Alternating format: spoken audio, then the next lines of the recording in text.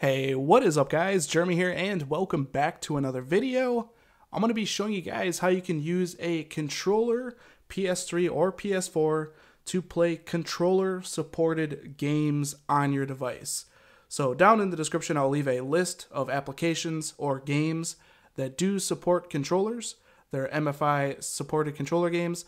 So a big nice list. The link for that is in the description. I'll also leave a couple of links for controllers in case you guys want to pick up a PS3 or PS4 controller to play games on your device.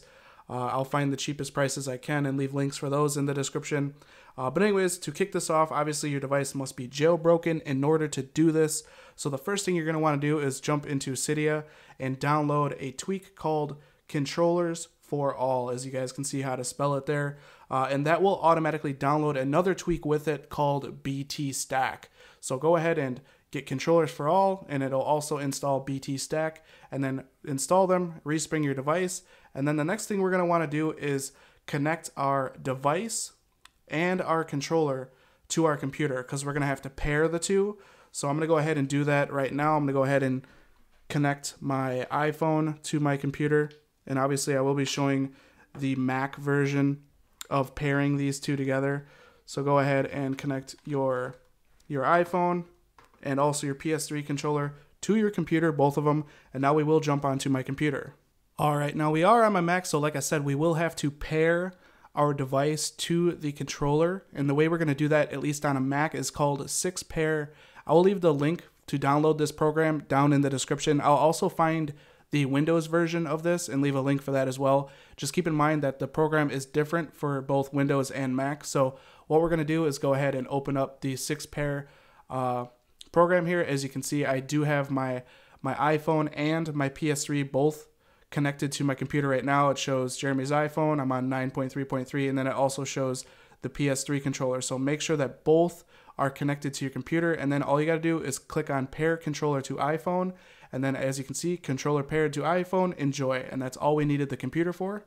Alright, now that our controller is paired to our iPhone, the next thing you're going to want to do is go into the settings application. I'll back out and just swipe down until you see Controllers for All. Go ahead and go in there. Make sure it is enabled, and then make sure that suppress notifications is turned off, and then you have controller type. Make sure it's selected on PS3 or PS4 controller, whichever you're using, and then you are set to go. So the next thing we're going to do is go ahead and open up a MFI controller game. Like I said, there's a limited amount of games from the App Store that actually do support controllers. Again, the list of those applications or games is in the description, so be sure to check out to see if your favorite game is supported for the controller. So the game I will be doing is Dead Trigger 2, so we're going to go ahead and launch Dead Trigger 2. And you will get a notification here shortly that will say that it's trying to initialize with the controller. There it is right there. So what we're going to do is go ahead and turn the PS3 controller on just like so, and it should pair to the controller. So as you can see, it says it's connected with the notification. You will have one light on your controller. As you can see, it switched to one light. It's showing that it is connected. Now, I do have this in the wrong orientation, but I will show that this does work. As you can see, I just clicked on play, and then we will just kind of go through the menu here once it's done loading. Okay, and we'll go to world. This is extremely hard to do in the wrong orientation. Let me go ahead and switch the orientation so I can actually play this for you guys.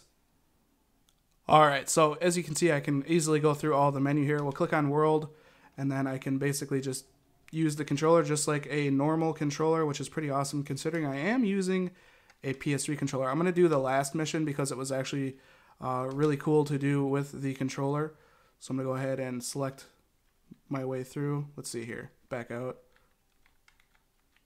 We'll select on this one, and then we will scroll down to replay. It does take a little bit of getting used to actually do this, just a warning. So there you go, sniper, blah, blah, blah. And as you can see, I am literally just using the controller to play this, which is honestly really, really cool using a PS3 controller to do this. Another thing I will add, it is a little buggy to use. Is that headshot? Oh, headshot. This makes playing this style of game, like a first-person shooter, so much easier than actually using touchscreen controls. In my opinion, it's awesome. But one thing I was going to say is that Controllers for All is still a little bit buggy. If I were to exit the application right now and just leave the game, it will crash my springboard.